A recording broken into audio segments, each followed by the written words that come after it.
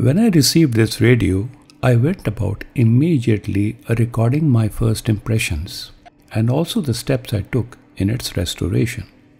Unfortunately, there were numerous problems and this radio was taking a lot of my time. So therefore, I decided to keep it aside and take a look at it with a fresh mind. And it's been lying there for the last almost 8 months. But I have restored it now and I decided to post this video, which is part 1 of the full restoration video. I'll be posting part 2 of the restoration very shortly. You're looking at the Panasonic 8-band model number RF2200.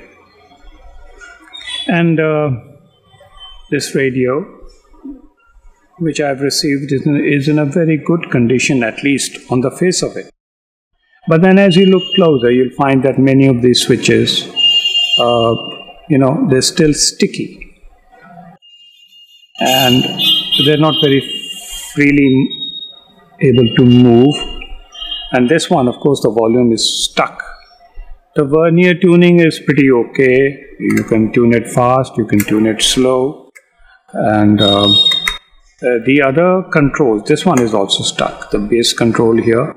The treble is again stuck. This one is functioning. The band change switches, the FM shortwave and the AM band change switches, and the the shortwave 1, 2, 3, 4, 5, 6 shortwave band switch is functioning. Now this one is actually broken, and the antenna is also broken. That's sad, because antenna really adds to the beauty of the radio, the original one. Now this radio has been serviced by some gentleman, and all the screws here are missing. All the screws. The radio, of course, is made in Japan. A beautiful looking radio. And you have the battery compartment. There is one screw over here which I'm going to open and see how it looks from the inside. And I have my doubts because certainly it doesn't appear to be very in good shape. A lot of work possibly to be done on this radio. So I'll be sharing all this in my videos on this particular. As you can see, it's fairly dirty. And a lot of dust accumulation inside, and you find that obviously it's a positive negative lead. Somebody has detached it from the battery, and then you have an antenna lead over here, possibly a ground lead. So all these leads have been detached, and there's another one over here. This wire appears to have been cut. I don't know for what reason. So we'll have to go into this. As I mentioned, it's a horrible looking piece, at least from inside. There appears to be an IC here. There's an IC here. This must be the output IC. It looks like an output transformer. I don't know, maybe for the earphone or whatever. There's an output transformer here. There's an IC, again connected with the output. And there's an IC over here, maybe some kind of a RF,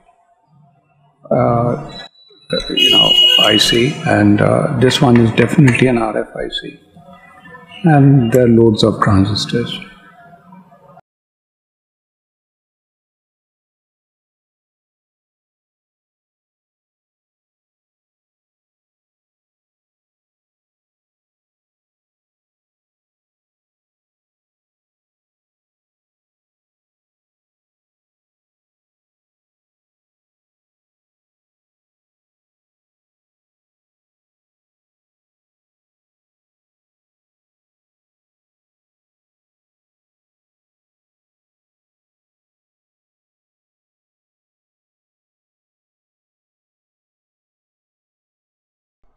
Well, I removed all the knobs from the front. They were pretty easy to take out, just sort of pull them out. And then surprisingly good feature about this radio is that the front cover simply comes off, and there it is. So let's hope that it's easy to service. I can see there have been some solder marks earlier, so it has been serviced, there's no doubt about that. And it looks as if a transformer has been replaced, because this is not the original one, and so this has been replaced. And some more signs of it being serviced are quite visible here. Very dirty. So what I'll do is I'm going to clean it all up first, and then let's see. I have been trying to clean the dial. It was full of grime and dirt and whatnot. It's very easy to remove. There's a little latch over here, and this can be easily removed.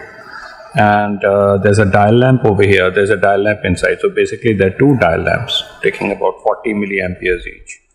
So I've cleaned this, and I've been able to clean this also with isopropyl, and it's fairly good. So I'm going to fit this back.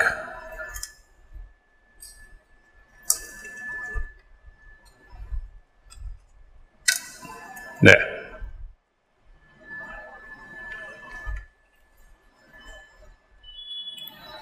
So the radio by itself functions. However, the FM reception is pretty clear, but the AM reception is still not confirmed. I haven't really checked it out thoroughly. But what really happens is that, after some time, some distortion tends to develop in the radio. I mean, the IC, probably the output IC. This is the output IC, it's HA1329. It gets heated up, and some distortion in the audio comes about after about 5-7 minutes or so. But input to the IC is through obviously a coupling capacitor, and I've checked at that point. There is no distortion prior to that. The distortion is happening only subsequent, that is when the IC. So I've taken out this IC, and there are a lot of dry solder points in this, and so I had to clean all the legs of this IC once again, and I'll try to refit it and see if there is any change whatsoever, or maybe there is the IC itself is damaged. So that's where we are at the moment. I've also recapped the capacitors which were immediately connected to this IC. IC gets fitted over here, and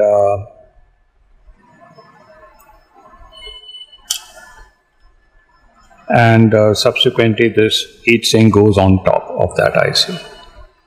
Now this particular audio IC is quite special.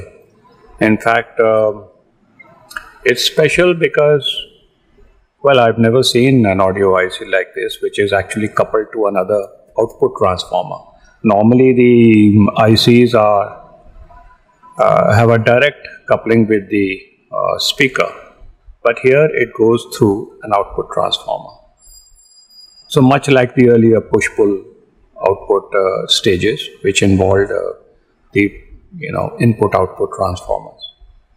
So this is somewhat peculiar. The 1329 HA1329B is the IC. It's an Hitachi IC.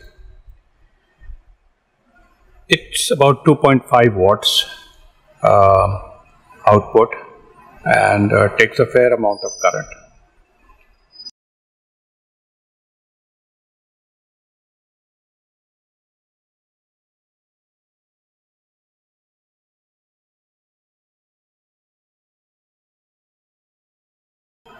So I'm going to refit this back, and then I'll see if there is any further change to this. Perhaps I'll recap some of these capacitors as well. These are the capacitors which I've removed. Some of them, in fact, one was almost dead. The other, the ESR is pretty high, and the capacities have also changed. So there is a probability that some of these capacitors are also, obviously it's a set which is pretty old, more than 30 years old, maybe around 40 years old. So I'll be in fact recapping them without wasting unnecessary time, and to check each one of them, it's better to, especially the one which was damaged here, or rather which was dead, was the 100 microfarad, which had a capacity of around 30 pf, which I measured on the ESR meter. So yes, so I'll also be trying to change the capacitors around the RFIC. The RFIC is a UPC 1018C, which of course is a very obsolete IC.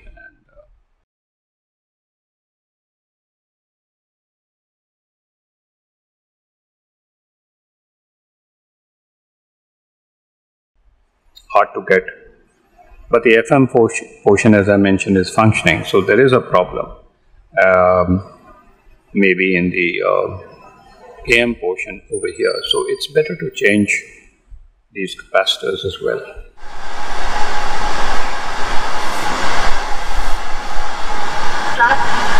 Schemes of the central government, several development initiatives have been implemented.